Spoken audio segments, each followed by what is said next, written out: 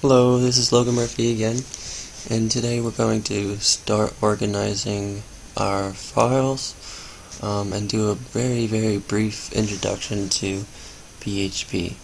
So, looking at the same file we were working on in the last video, usually what you want to do, I only use the style tag when I am testing a bunch of new styles and I want to see how they work.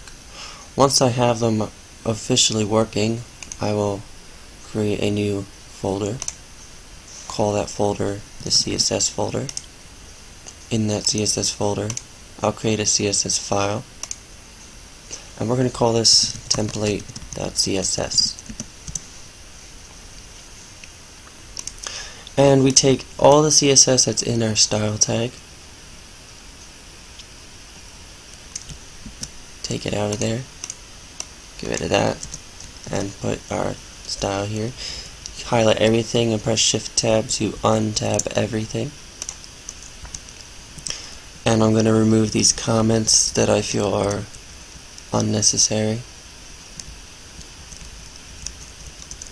just so that so it's easier to look at for me. Okay, save that. You can also optionally format it, so you go to the source menu and then choose format, and it'll make it look the way it should look. So if you think you're not very good at making it look the way it looks good, just go to source and format. It's automatically done for you. Okay, I'm also going to clean this file up a little bit. I'm going to remove the last two articles just because they don't really add very much. Okay, and when we look at this page now, all of our styling is gone. To put the styling back on, we don't use the style tag anymore. Instead, we use a self-closing tag called the link tag, and it uses an attribute called href. So I'm telling you there's an attribute called href, and its value needs to be the path to a CSS file from this file. So right now the file we're in is index.php. Index.php is right here. To get to the CSS file, we need to first go to the CSS folder. So that's the first thing we type. Once we're inside the CSS folder, we can go to template.css. To separate folders from files, just put the slash or CSS. And there's the rel attribute, and this is always going to be style sheet. These two attributes right here, rel and type. Rel is always going to be style sheet. Type is always going to be text.css for the link tag. So we can save it. Make sure that it works. You see that it does work. I'm going to remove these comments too, because at this point they don't really help me.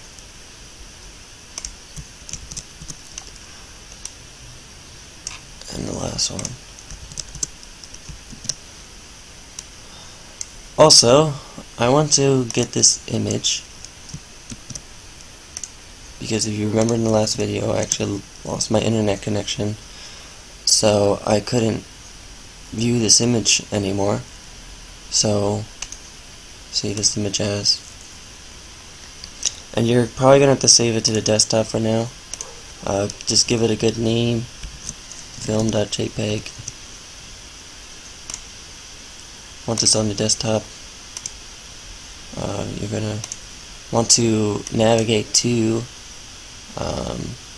C drive, inetpub, www root, Sequila. While you're here, actually in here, in Eclipse, you want to right click the project again, create a new folder for images. Okay, so now we have this images folder. We come back to the www root, and there's this images folder, and this is the folder where we should put images. And make sure you do continue. Make sure the image is here, and when we use this source now, instead of going to a totally different website, we need to provide the path to the image.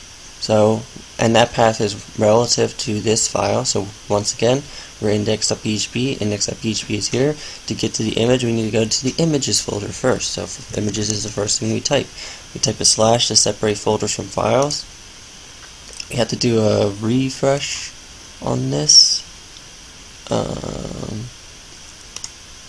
And it'll see the files in here now. And the next thing we need to type once we're in this folder, film.jpeg.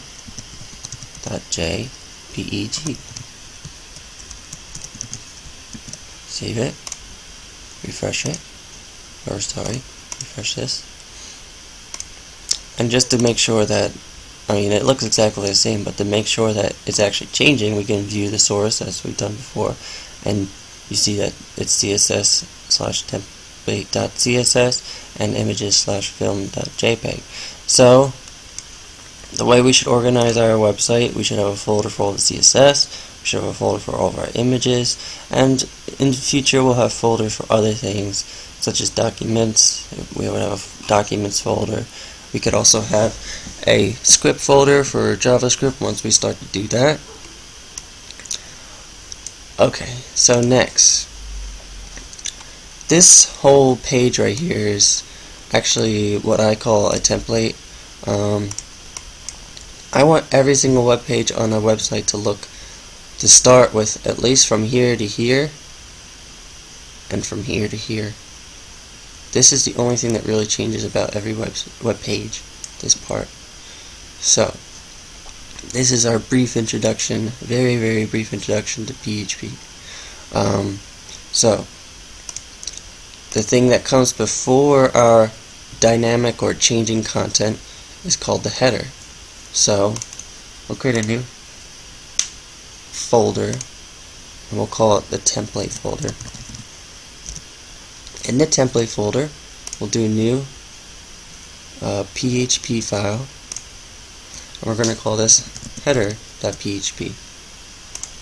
And we need to figure out what code do we go down to before it starts being dynamic. And it starts being dynamic at this first article. Okay, that's the only thing that really starts to be the different part of the HTML. So we need to go all the way down to the beginning of this container, take all this code, and put it in our header. Once again, we'll make a new file in our template folder, be PHP again, except this will be the footer.php. And I'll explain exactly what we're going to do with these files. So take everything from this closing div. This div right here originally closed that container. Okay. So the container that cut this container, right now it says it has no closing tag, but eventually this will be the closing tag, and you'll see how I do that in a minute. So, in order to do PHP, you do less than, question, PHP. Well, Eclipse finished it for me. I just had to press less than question and it finished it for me. And this is where we put PHP code, and PHP comments / this is where we put PHP code. And we're going to put PHP code before this dynamic content and after this dynamic content. And we're going to use the simplest function of PHP, and that's include.